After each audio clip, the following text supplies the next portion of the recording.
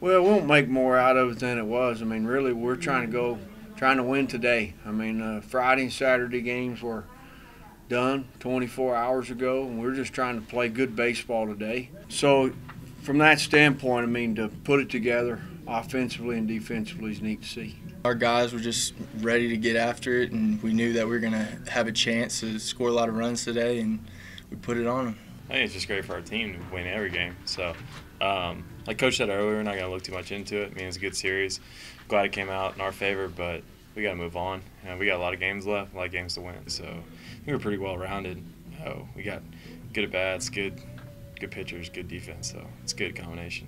Baseball is a humbling game, and again, we're fortunate today, and we've played pretty good baseball for this little stretch. At the same time, I think our team knows that we got to continue to grow and continue to get better as the year goes, and the teams that can do that are the teams that play, that play a while.